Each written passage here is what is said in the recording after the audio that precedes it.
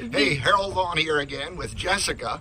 Jessica was a student leader at the Student Prayer Advance. What happened to your students? It was amazing. The first night we split up, guys and girls, and I was a little bit nervous about leading the CPR, but it was really great. I felt like some of the girls should have been leading it instead of me. It was amazing to see their heart poured out in front of God.